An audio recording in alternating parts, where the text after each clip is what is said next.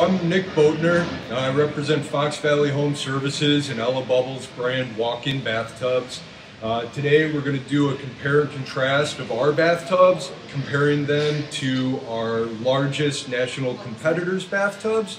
We really want to show you from an installation and a dealer's perspective what makes our bathtub better than the competition, what are the differences, and why we believe our bathtub is better.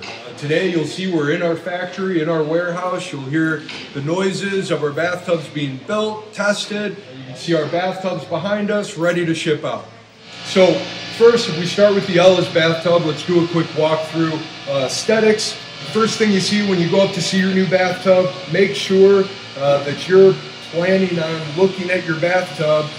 These things have a lifetime warranty. You want it to be beautiful. Ella's Bubbles puts a lot of care into the fit and finish, the details, the stainless steel door, the tempered glass inserts, the chrome grab bars. Everything's coordinated, the bright white high gloss finish. We have some of our competitors' bathtubs as we go through. We're not going to mention brands, but these are all easily recognizable. So this would be tub one. This is one of our huge competitors. You can kind of take it in for yourself. Me personally, when I set out and decided which bathtub am I going to offer to my customers, aesthetics were huge. I want to present folks with a bathtub that's going to look beautiful in your bathroom. This bathtub, for me, didn't have a lot of attention to detail. Didn't have a lot of overwhelming aesthetic value. This bathtub down here, this would be what we would kind of consider your hardware store bathtub, your value bathtub. You pick this up on Amazon and it's delivered the next day.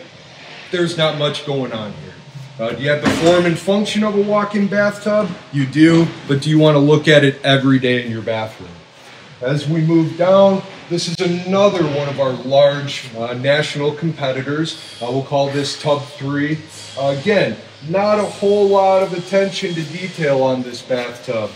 Story behind this particular tub, it was actually removed to put in one of our Ella's Bubbles walk-in bathtubs. Has some nice grab bars built in, but truly, do I want to walk into my bathroom every day and see this bathtub?